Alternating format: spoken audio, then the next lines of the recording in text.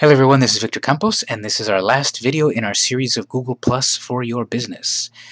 So, some things to wrap things up. Again, this is my profile. Under the About screen, this is something that you may or may not see early on. At the moment, I don't see it because my page is too new. But this is one of the downsides at the moment for Google Plus. If you use, for example, Twitter, you'll know that you have an address such as twitter.com/victorsbakery. Come back for the lectures on Twitter later on. And I have something like that for Google Plus, but not at the beginning, perhaps. Depending on the type of account, your address may be something like this: plus.google.com/u0b158249. Believe it or not, that's the address to my Google Plus profile at the moment. Terrible. So you cannot claim your name early on until you've used Google Plus for a little while. You need to add your graphics and your text and add content and get some activity, and then you will be blessed with the opportunity to have your own unique address. You'll find that in the in your Google Plus page screen under the About screen. I don't have it here yet, but you're going to see somewhere that it says claim your name. So I will when I'm able to, but I can't at the moment. And then you'll get a nice address that looks something more like google.com/plus Victor's. You can actually have capitals there too, Victor's Bakery. I can't quite do it at the moment, but you know, once you're able to have a profile name like that, you'll be able to give people that address a lot easier. I also want to touch on again the importance of all of this, the social in social media. Throughout the course of the video, I've shown various techniques about getting followers. And it's not just an ego thing to have followers. It's important to have followers because you have an audience. If you mail something in the good old US Post Office to a zip code, you've targeted, let's say, 1,000 households. You've put your message out to 1,000 potential clients. Here, if we don't have followers, we have no potential clients. So throughout the various techniques that I talked about in previous videos, we try to get followers. And I want to reiterate here then about the interactivity, the interaction part. I've got a notification on top here. That's what I want to see. Every time I log in, I want to see some notifications and then deal with them. So again, I haven't seen what these are yet. Hopefully they're good. But let's see some tactics on how we can get positive interaction. So I'm going to click.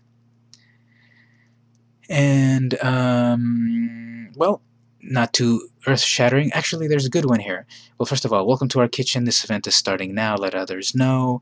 You can click there and then share that and such. But the more important one is Christopher Conkle added you to my circle. So I've got a follower. I've got an audience member now that when I post something, they could see it. So I'm going to click on there. Notification, and I can of course simply select to add.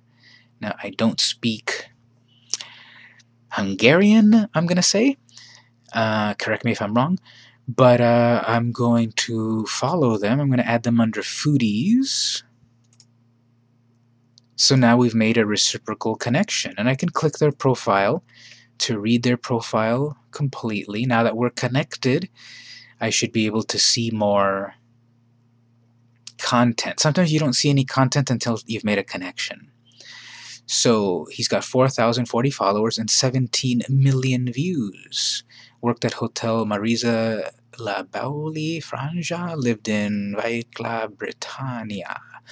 So this person seems to be posting a lot of similar content. It looks very tasty. So then you can interact with them, and that's the social in social media. So again, this is all what you make of it. go back through my videos, try the techniques, don't be afraid to make mistakes. This is all ephemeral if you want. I was doing real things with a fake account, and that's fine, because when this is over, I'm gonna go to my settings screen, and at the bottom, delete the page. Once I've deleted it, it's going to be all the content that I've posted will be removed, and if you're fine with that, then you can do it. But hopefully in this series of videos you found the importance of Google+. You've come to understand why it's useful. You've come to understand that it's not complicated. It's time-consuming, but if you do a little bit at a time, you should be able to get your results. Let me also actually take a moment to plug something. I've written a blog post that you can get some tips on Google+, so you can go to pmdinteractive.com/blog, pmdinteractive.com/blog, and here you'll get various blog posts on a variety of useful topics. The one that you might care about at the moment is Make It Work For You, Google+.